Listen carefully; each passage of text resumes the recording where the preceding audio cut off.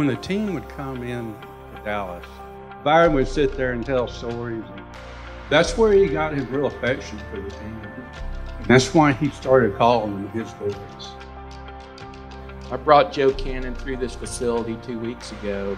He said, you know what? You can always say about ACU, whatever they do is excellent. And this facility is excellent. Each year we close the gap with our conference heavyweights, Sam Houston, Lamar, Stephen F. Austin. The facility that you're in tonight does indeed help our recruiting and helps us get better and better student athletes here.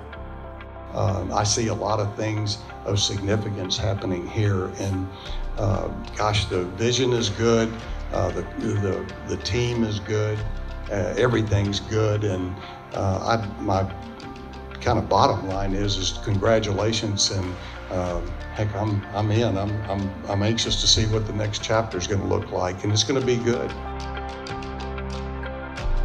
Tonight we have something really special that Jack and Jeff created, and I'm going to have Peggy unveil what's behind the drape.